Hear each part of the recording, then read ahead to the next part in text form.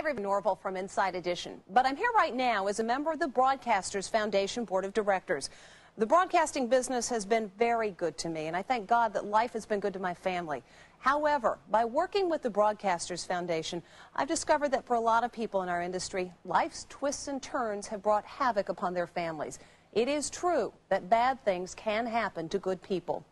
The Broadcasters Foundation works every day throughout the year to help raise money to help radio and television broadcasters who, through no fault of their own, are in acute financial need. Every month, dozens of individuals and families in our broadcasting community receive grant checks that provide the basics, sometimes just to stay afloat and to maintain their personal dignity. The needs vary from advanced age or illness to the death of a spouse, a gravely ill child, or simply an unexpected accident. And since the population as a whole is getting older and everybody seems to be living longer, the chances that a personal disaster will strike become greater and greater. The Broadcasters Foundation must be there to provide a safety net because we are the only organization in radio and television that provides that kind of assistance.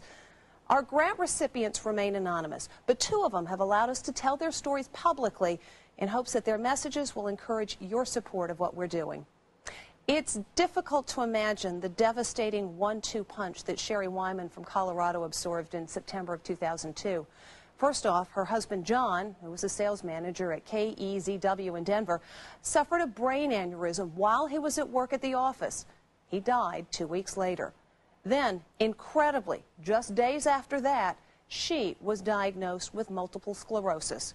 Besides the emotional challenge of burying a husband and facing a debilitating disease, Sherry also has 2 teenage daughters to raise and the very practical matter of paying $1,400 a month just for the medicine to keep that MS from progressing. Sherry Wyman is committed to getting well and to raising her and John's children, and she had no idea where to go for help. Then somebody at the station told her about the Broadcasters Foundation, and the foundation came through immediately.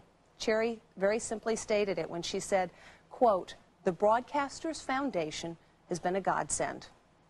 One other individual who's allowed us to tell their story is Al Seataller of Salt Lake City, Utah. Al had an incredible 30-year career as a television general manager at KUTV in Salt Lake City, later at KMGH in Denver. His career was great, both as a television broadcaster with so many happy years in the business, and frankly, he loved living in Colorado. Plenty of time off to become an expert downhill skier. On the other hand, Al can also tell you what a really bad day is. And for him, that really bad day came in January of 1999 when a stroke left him paralyzed on his left side, unable to speak, struggling to swallow. Al was only 57.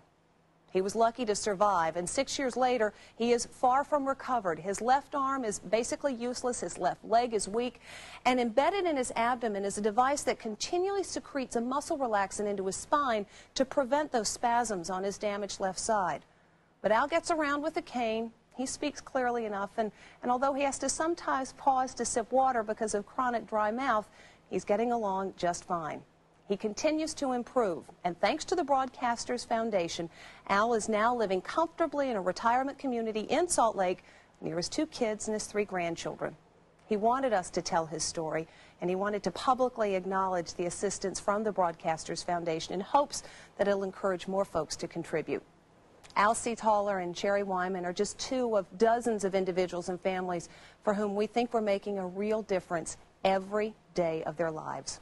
Focus for a moment on this. This year, we anticipate that we will be giving out over $350,000 in grant money to broadcasters and their families in need. But we cannot anticipate what the demand will be next year or the year after that, and frankly, we have no way of knowing what the requests are going to be on the desk tomorrow. That's why we'd like to have your help in making our endowment fund grow so that in the future, no call for help will ever go unanswered. President Teddy Roosevelt once said, pretty eloquently, I think, quote, "Every person owes a part of their time and money to the business or industry in which they're engaged." Well, I'm engaged in broadcasting, and this is one way for me to give back to a business that's been good to me.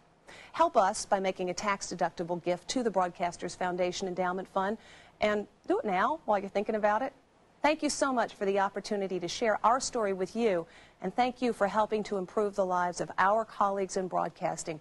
Special thanks to Sherry and Al for letting us share their story in order to help other people out there. Thank you very much for helping, and I promise you, from personal experience, it'll feel good.